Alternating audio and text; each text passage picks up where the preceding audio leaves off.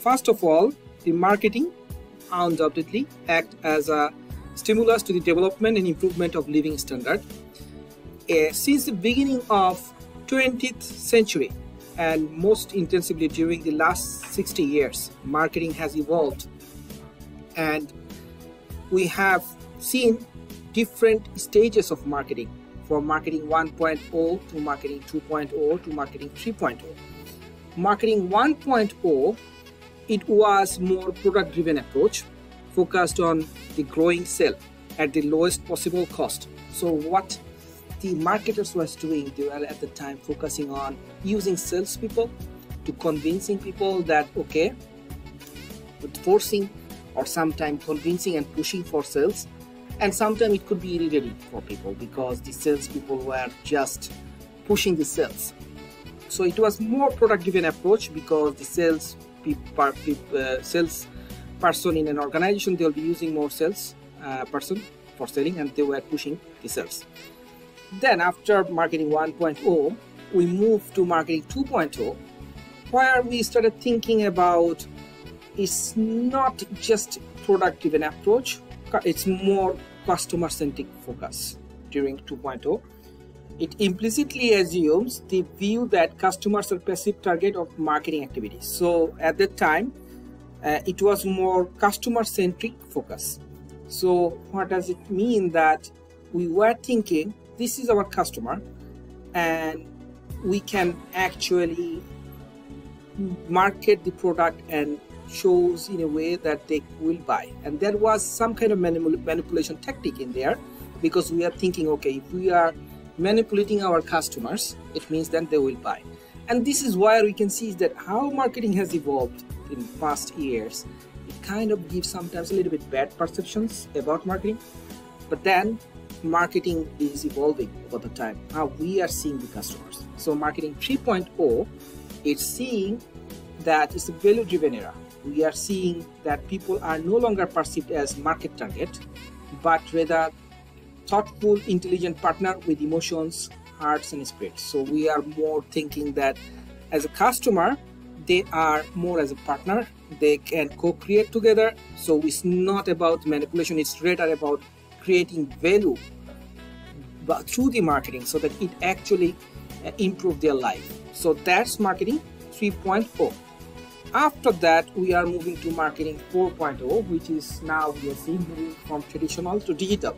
Specifically, when it's pandemic time, after the pandemic, we see that many of these users who were not previously using digital devices, they started using digital devices, and marketing is more moving towards digital marketing now.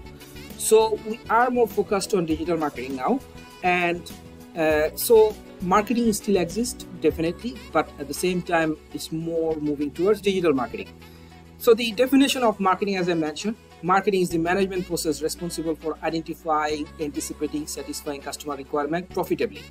So that's what we are doing. But how we use digital marketing to support this aim? So for identification, internet can be used for marketing research to find out marketing needs and want. So with the marketing research, we can actually use internet, which is the digital version, to identify the needs and wants. Then we can anticipate as well. Internet provides an additional channel by which consumer can access information, make purchases, and evaluating this demand is key to governing resource allocation to e-marketing. Then satisfy. So the satisfying is a key success factor in electronic marketing. Is achieving customer satisfaction through electronic channel, which raises issues such as is the site easy to use, does it perform adequately, what is the standard of associated customer service, how are physical product dispatched. So satisfying, when it comes to satisfactions and when it comes to digital marketing, we want to make sure the customers are happy with our websites, and does it perform adequately, because for the digital marketing it's important that your websites and other things are performing well. So now the development of ICT and evolution of digital marketing, how it has impacted, I'm going to talk about those. So during 1994, there was so what happened during 1990s? The internet was very static at the time. There was not much interactions in the website, so it was just you can just browse sites. There is no interactions. It's just more information. And what happened that during 1993, banner ad, like those flashy ads you can see when you go to websites, there are advertisement coming in. Those was introduced during 1993. Then after that, our first search engine, web crawler, which was a very basic search engine, introduced during 1994. So after the web crawler, 4 years after the web crawler, we have Google, which was during 1998. And we can see is that how big Google is now within this time. So at the time, the internet was not much interactive. It was more static. So it was, and we as a marketer had to adopt. So at the time, there was not much interactions, and we were using those search engine. When it was a search engine, Google came up with this idea that you can do search engine marketing, and then you can promote your product. When somebody searches in the Google, your product pops up in there. So those kind of things started.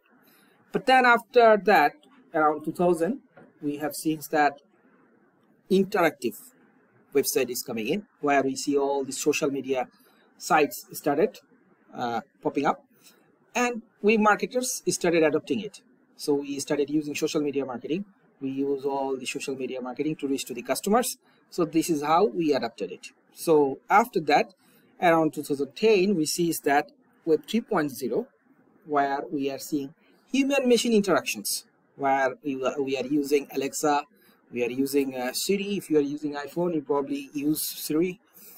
So all these human-machine interactions is happening. So this is important, and so what we can see is here that every time there is a technological development, we are adopting it in marketing. And even like with Alexa, using Alexa, you can order nowadays pizza, like Domino's Pizza and things like that. So those are becoming common. So in marketing, when there is a new technology adoptions, we are adopting those. So this is what is happening now.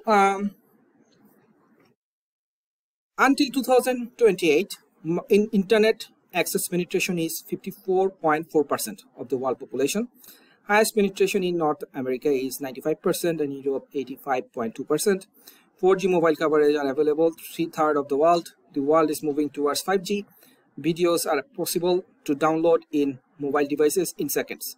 This internet access enables over 4 billion people to get access to new technologies such as voice-led devices, augmented and virtual reality, chatbot, and automations. So that was till 2018, and there's a lot have changed after 2000, because after the pandemic, more users have started using digital technology.